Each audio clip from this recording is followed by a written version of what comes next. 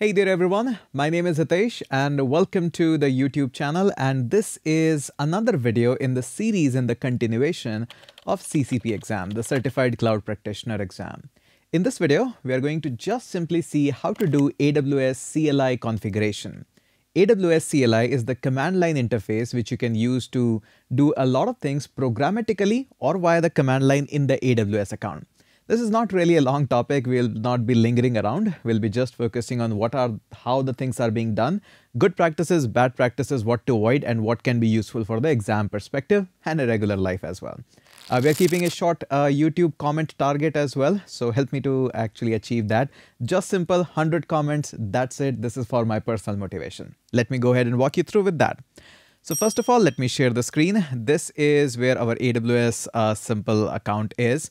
And as you can notice, I'm using my sub account, not the root account, Hitesh YT. I just created that for fun to actually teach this. And all you have to do first thing is just look for this. Go ahead and search for AWS Windows CLI. Probably you are on Windows, or just search for Mac CLI. All these are going to land you up in the very first this page. And this actually is the single page which gives you the installer for the Linux, Mac and Windows. If you're Windows, just go ahead and download this. This is a .msi installer, Microsoft installer. Next, I agree, click OK. That's the whole thing. And after that, you'll be able to actually run all these commands like AWS -- version, and similar goes for the Mac. I'm on the Mac, so I just want to go ahead and work with this. So if you want to have a GUI installer or you want to have a command line installer, these are the commands you have to run. And after that, you can just simply run AWS -- version. The commands are exactly same for both Mac and the Windows and all these guys. So don't worry about that. By the way, let me just check the preference. It should be dark. Okay, much better for you now. All right. So the first step that you have to do is open up your terminal or command line if you're on a Mac or Windows, depends. And what we're going to do is simply run the command AWS. If you run the command AWS and it gives you something like this, that, hey, you don't know the usage of the command, that's exactly what we want. This is exactly what we want. Now, what you can do is you can run simply a command AWS, and first time you have to do is configure. Just like this, it will ask you to actually enter the command line key and password. Now, I don't have any, so I'll just go into IAM to actually create a dummy user which can have these kinds of access.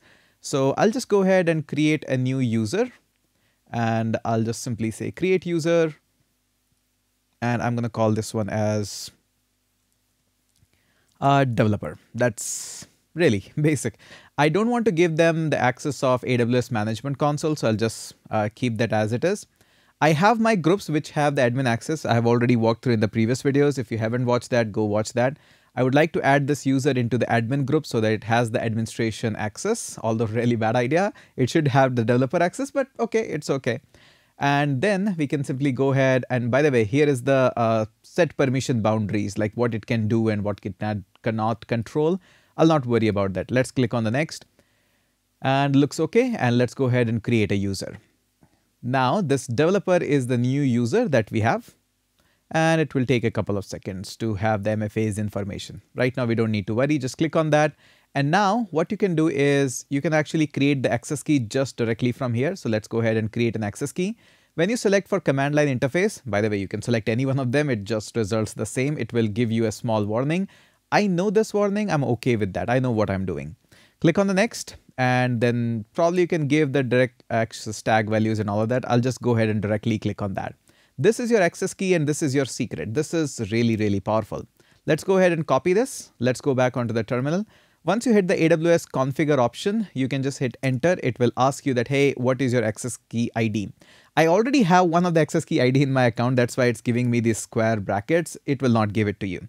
I'll just go ahead and hit enter after pasting this. And then it's asking me the secret access key. So I'll just go ahead and copy this secret access key, and I'll go back and I'll paste this. And I'll hit enter. It will ask me the default region. I'm happy with the US East one. By the way, you can just see in the drop down all these US East one. Maybe you want to go for AP South one, whatever you're going for. I'll just be happy with this one. So I'll hit enter. This is my default region name. A default format is JSON, which is good. You really want JSON in this case. Hit enter, and that's it. Now you have configured this. The idea behind that is now you can run commands like AWS S3 ls. It will give you and list all the S3 buckets of the AWS. As you can see, we have a couple of buckets already in my account. Yours probably might be empty. But the whole idea is now you can run AWS command and your command line is able to talk to all of this directly. Now, a couple of things. If you're a developer, you know what you're doing. That's great. But here are a couple of gotchas that you have to see. Otherwise, it will be really a nightmare for you. For example, you have already seen my access key and the IDs up here. So anybody can actually access into this account and can misuse this, can spin up machines, can do so many things which can rack up the bill. So it's not a good idea. Although AWS doesn't recommend this, that unless you really know, you are a developer, you really know that I need these keys and something, don't just store them, use AWS. There are better options of accessing EC2 instance and all these things. One more thing, once you hit the CD command and hit enter, there is a hidden folder in this account. In all the Linux and Mac, you need to find the location for Windows. Nobody will ask you in the exam, but this is some practical advice. Once you see .aws, you'll see that in the ls, you can see config and the credential. Whatever the information you have passed just now is actually being splitted up into two different files, and I can just see them in cat config. So this is the default region and the JSON output. And I can also do a cat for credentials. As you can see, the credentials are in the clear text format. Not a good idea. Somebody can misuse whoever gets the access of your machine. Also, this is again a reminder that anybody who is working with the EC2 machines, never in any case, I repeat, never go into any EC2 instance and configure these credentials in the EC2 machines. There are so many nightmares. There are so many articles regarding the same that was done accidentally or unintentionally, and it racked up the bill. Also in the AWS exams, it is being asked that you should never ever do this. By the way, you can actually go ahead and work with this. Let me just go ahead. These are my access keys. I can take actions on these access keys. I can deactivate them. So let's go ahead and deactivate them. So this is the access key being deactivated. And now I can go ahead and delete this. I have to enter this one, so I'll just copy this. This is a really long one. Don't want to type that in any case, and I'll just delete this. So now whatever you have seen as the access key, now it's gone. If I go back, although this is my access key, I cannot go ahead and say AWS list the all S3 buckets. So I can go ahead and do this. Now it will give me the error that, hey, an error occurred. Let me just show you again. Hey, there is an error and I cannot actually access. These are invalid keys. Once the keys are invalid, they are not repeatable. You cannot make them activate. You have to create the new ones. So this developer, although is an account, but it's not really a part of access key accessible. That's it. That's pretty much it. Believe it or not. This is all you have to know about the commands, configure, and where the files are actually there, and good practices and bad practices. That's it. Told you it's really simple to have the AWS CLI configuration. No need to worry, no need to be panicked about it. That's it for this video. Don't forget my comment target. I hope you will help me to achieve in that. And that's it. Let's catch up in the next video.